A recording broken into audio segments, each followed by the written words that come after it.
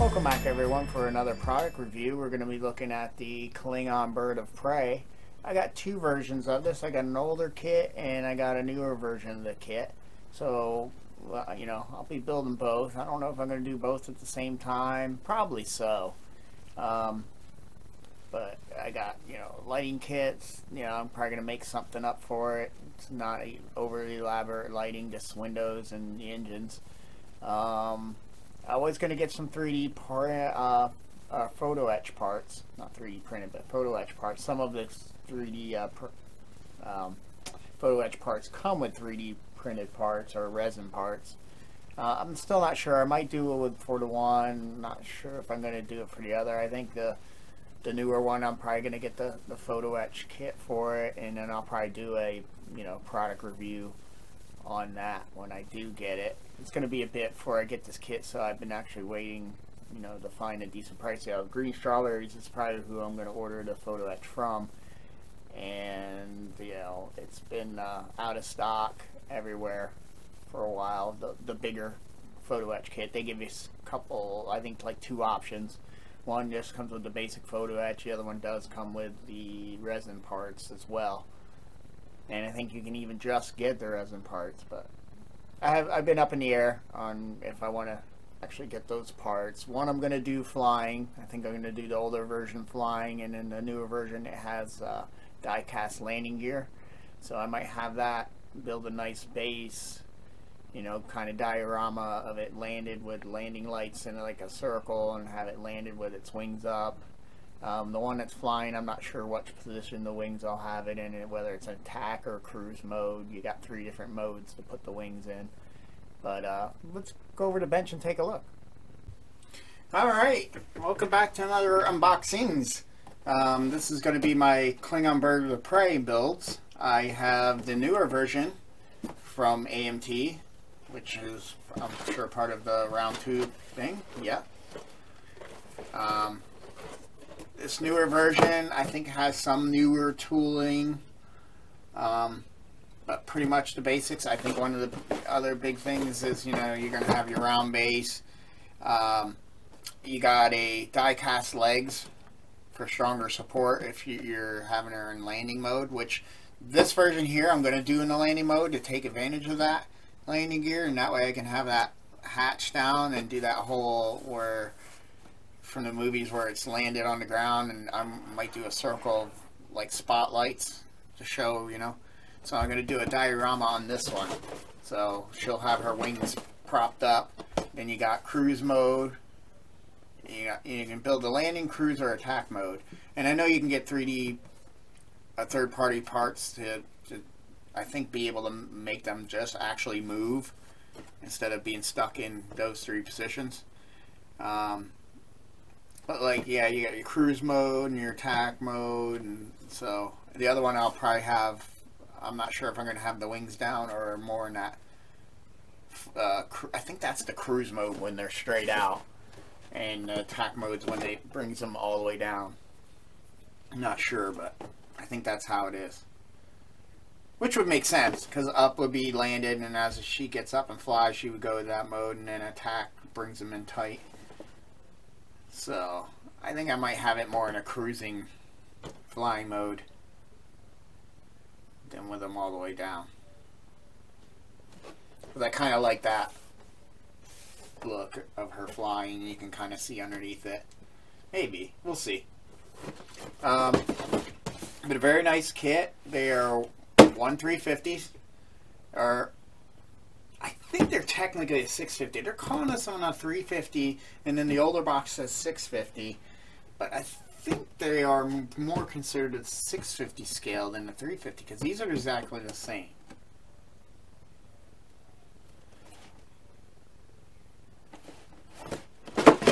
We open this new one. Molded in a nice green.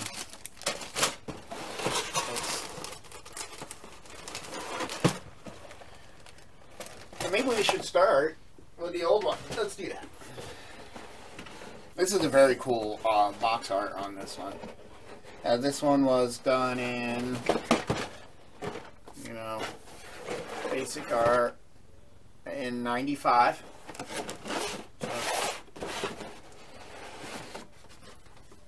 This one's molded in a off-white light gray. Everything's in there. There's those arm things. It's a nice size ship, and it's a cool looking ship. So I'm not going to fully unwrap this because, like I said, I'm pulling things out of the bags. If you have any small parts, they can fall out and get in these cardboard things, and then you lose them when you put them on the shelves until you build them. Here's your clear parts, which is really going to be the photon torpedo launcher slash whatever deflector. I'm not sure about the anatomy of this ship, if that's considered a, but I think yeah, that's a photon torpedo emitter and a shield, so it does both. And that's cool that they tell you what some of the things are: cloaking generator, warp drive generator. So this kind of is like your warp drive generator slash impulse engine. So, but yeah, you can see she's a healthy size ship. If you can, you know, that's from there to there. So she's going to be pretty decent. But if we, there's my old, probably extremely brittle decals for it, but there ain't much to it. I'll look at the new one and see if they added more. Yeah, there's a blemish there, but that's okay, because it can look like battle damage. I can make that work. Or if I can see if there's somebody that can upgrade it. This one's going to have that old boomerang stand. I think these I ordered resin Klingon symbol stands, so especially for this one and for the I think I'm going to use the other one on the battle cruiser.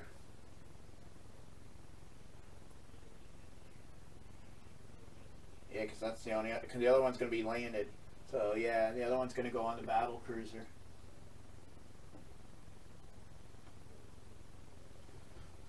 So we won't be using that stand. But that's basically it. She's going to be a nice size ship. There's your instructions.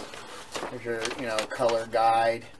I love these shades of gray that you're supposed to, you know, be able to, okay, is it, okay, I can see that's dark, but which one of these light shades of gray is that? You know, good thing they do label some of them, but, you know, yeah, they're saying that this the zinc, the green zinc. And if I look at the green zinc, that shade does not. It looks like the flat red shade of gray. But they do give you, you know, what all the bird markings. There's not a lot of decals. There's one on that wing. Where's that symbol go that I saw that was damaged? Where do they go?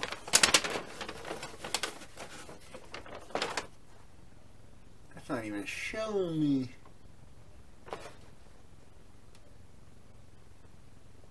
Yeah, it gives you how to, the warp drive housing detail, how to paint that up. Which is going to be fun. Yeah, it showed me the decal for that, but I'm not seeing the decal for the Klingon symbol.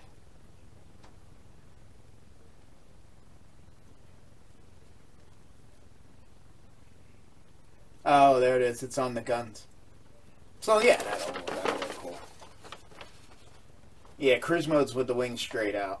Attack mode's with the wings down. Cloak mode was no ship at all. That's funny. They made it funny. That's pretty funny. They're showing you, you know, what pieces you need for the different modes. And does this one not do landed mode? It only does cruise and attack. So a good thing I'm having this one fly. But they show a picture of the ship from the front, you know, with the wings straight out. That's cruise mode. Both radio baffles are shown wings up. Then you got attack mode assembly, both radar baffles as shown wings down.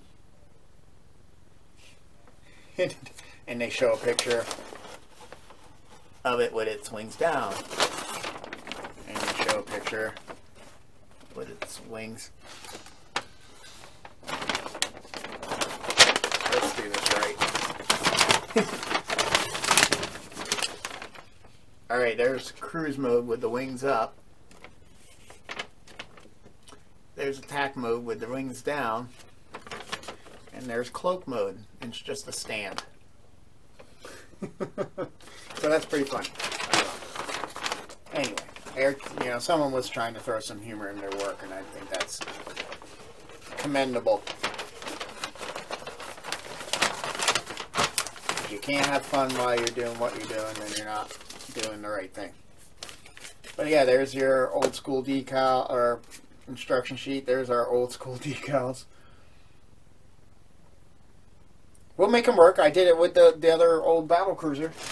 So, and I just used those for the stand because I have new decals coming. But oh yeah, and we wanted to show comparison. Here's how they packaged theirs. As you can see, they're the exact same scale. So I don't know which box is telling the truth and which one is not. Because like I said, this older kit says it's a 650. The newer kit says it's a 350. I'm going to kind of lean towards the newer kit because I've seen a lot of oopie-boopies with the scaling on the old kits. But as you can see, it's the exact same size. So just molded in different plastic. Looks like it's all the same tooling. Yep. Because the detail's good on that. They did nothing wrong back in '95. This ship looks great. All the detail looks great on it. I'm just seeing this little loopy thing here and trying to find that on.